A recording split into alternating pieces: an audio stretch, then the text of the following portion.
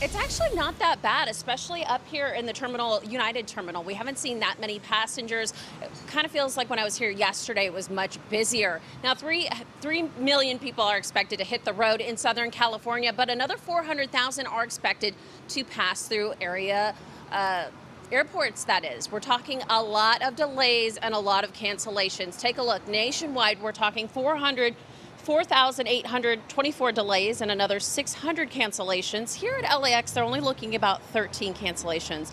Airlines were bracing for a holiday weekend with crowds at levels not seen since before the pandemic. Many airlines even offering customers free flight changes with no fee difference for those traveling between Friday to Monday the 4th.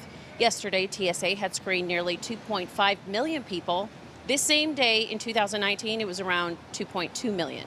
Even with vacationers crowding into airports and onto planes, the total number of people flying has not fully recovered to pre-pandemic levels because of a decline in business and international travel.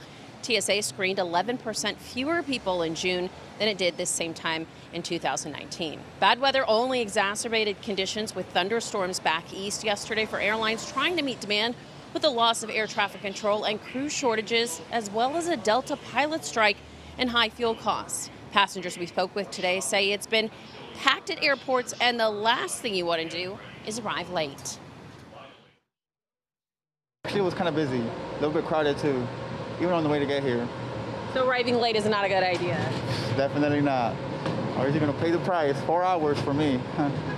It's just been very hectic because we're flying standby. So flights have been full and we couldn't get on. So we're back, but we're going to get on today.